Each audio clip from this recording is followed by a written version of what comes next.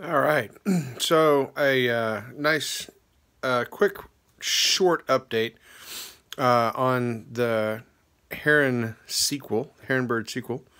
So we disassembled the drone's gimbal this morning, and the dampener board and everything inside is perfect. There's no internal damage. The internal core boards, everything else is fine.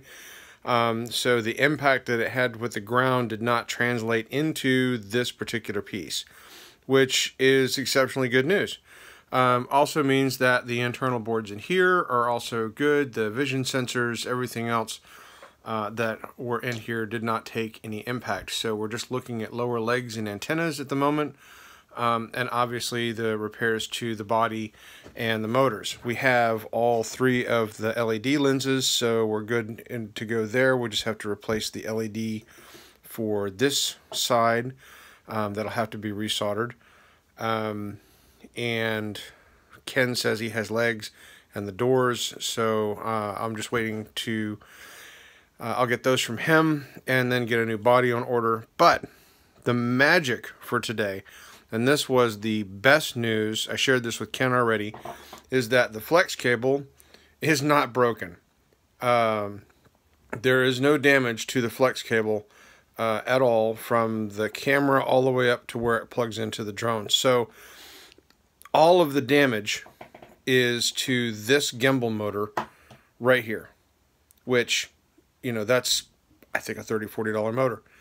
So I'm going to get one of those on order, and we'll replace the gimbal motor and reassemble this. I will not power it up until, of course, I have the motors and everything fixed up, because I'll mess up the ESCs. So the gimbal, shy of the scratches and stuff on the bottom, looks like we may have dodged a bullet. Obviously, this is subjective. You know, we won't know that for a fact until we put power to it, but I have some confidence. Ken has some confidence. And the simple fact that that cable's not damaged, that's the great news. Because snaking those cables is not fun. And because of the fact that you end up readjusting the tension on the loop here and stuff like that, and if you don't do it just right, then the gimbal tends to click, which the previous Phantom, it clicks. I did it as good a job as I could, but she clicks. Anyway, so I'm going to wrap this thing up in some nice soft protective material to keep it safe and set it out of the way, because this is the last thing that we're going to focus on. And everything is going to be working on getting this back into a good, clean frame. Once we have this in a good, clean frame, then we will do some basic flight tests, power-ups, etc., to make sure that the motors and everything else are good. Because obviously, because of the impact and everything else, we don't know, as I Am Wedge was so fond of telling me, we don't know what kind of damage is there until we start putting power to it. We learned that lesson the hard way with the Mavic Pro, because we thought everything was fine on it until we put power to it, and then got that wonderful burning smell.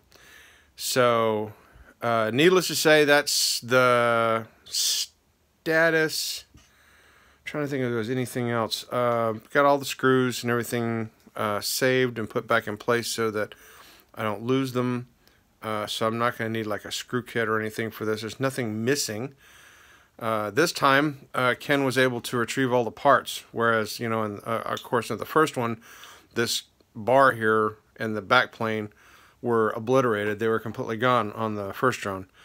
So lucked out a little bit. This repair is going to be, I think, a bit easier, honestly.